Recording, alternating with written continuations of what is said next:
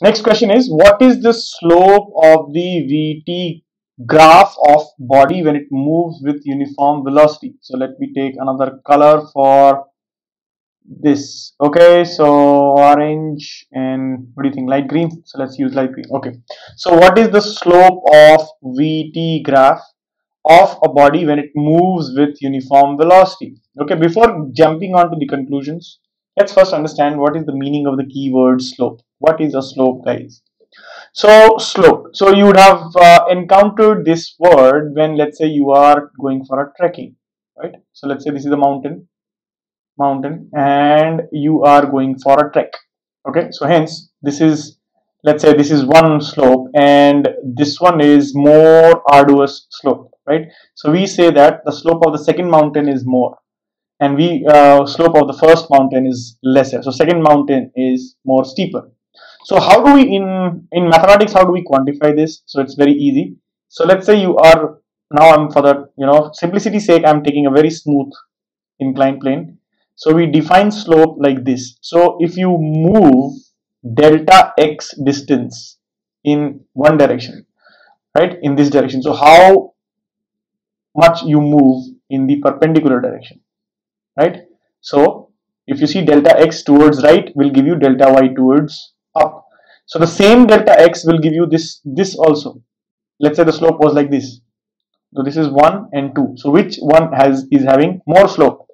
Line 1 is having more slope. Why? Because for the same delta x, delta y is more for 1 than for 2. So hence we say 1 is having higher slope, right? So this is how we define slope. How do we define slope? Once again, change in y divided by change in x. Now what is x and y? Nothing but whatever quantities you are taking in x direction and y direction. So that is how you will define a slope. So slope of a VT graph. So what is x and y in a VT graph? So let's see that.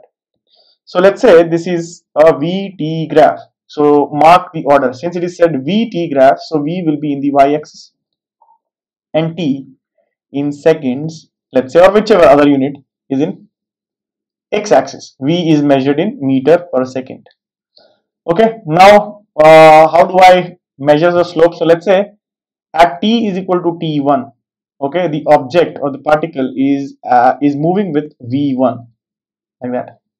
So this is at t1 v1, okay, and at t is equal to t2, the object or the particle is moving with velocity v2.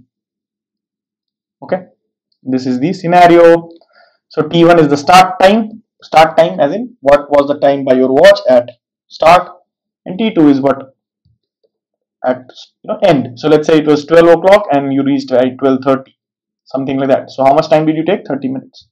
Okay, and when you start in at t1, let's say you were moving with at 12 o'clock, let's say the train was moving with some speed, and 12:30 it is moving with some other speed, right, or velocity in this case.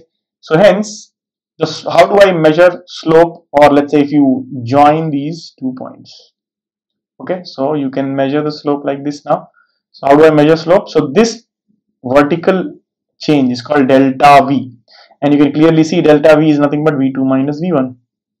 And what about this thing? This is delta T, change in time T, right? So clearly you can write delta T is equal to T2 minus T1. Now this, don't get confused by this sign symbol here. This symbol delta means, or this stands for change, and the quantity which is written next, so change in that quantity. So delta T means change in time, delta V means change in velocity, delta P means change in pressure, let's say delta, so anything if you attach with delta will mean very small change, or very any change, not necessarily small. So when I write delta T, let's say, so it is nothing but change in temperature, right? So change in temperature from day and night.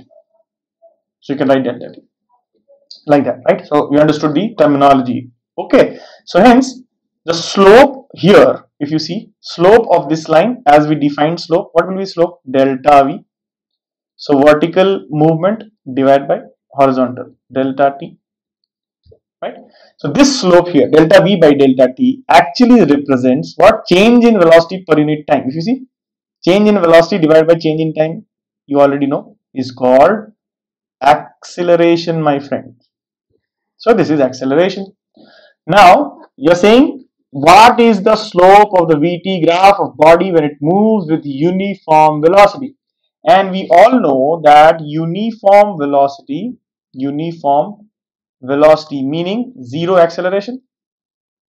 Zero acceleration. I'm just using the short form. Uniform velocity is zero acceleration. There is no acceleration. Since velocity is not changing, hence it is uniform, isn't it? Uniform meaning not changing. So hence velocity is not changing. So if you see here, what does it mean? Delta V is 0, right? So here clearly delta V by delta T is nothing but 0 by delta T. Hence slope is 0.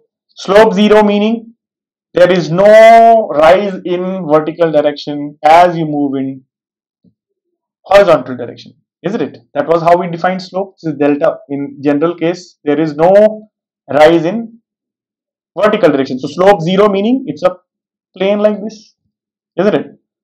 Same uniform plane. So hence, if you draw this as x and y, let's say this is t time and this is my velocity. So this will be 0 slope line.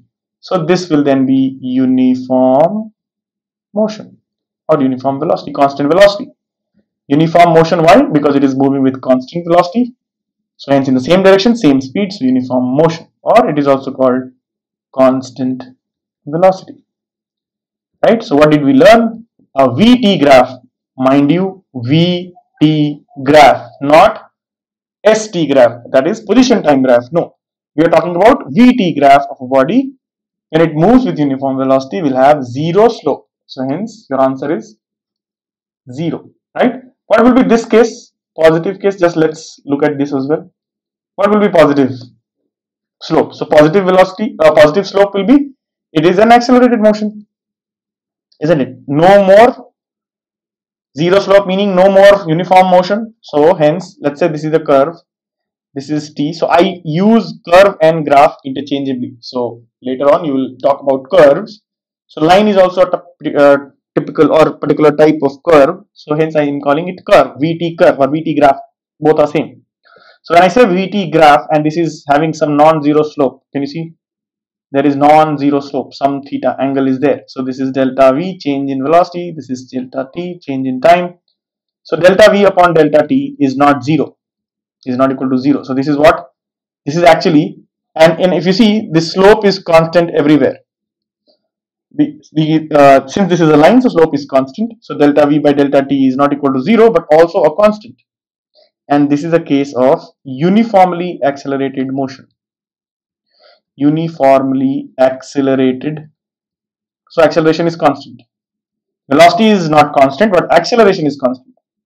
Accelerated motion. Okay. And it is with positive slope. Why? Because delta V, in this case, change in velocity is greater than 0. You can have a negative slope as well. So let me draw here with some space left. So let's say this is this. Okay. So this is a case of negative slope, guys. Just change in velocity as time is progressing is decreasing, or change is reducing. Right? Our final velocity is lesser than the initial velocity. So delta V is less than 0. So velocity is reducing, meaning what? It is decelerating, isn't it? So this case is deceleration.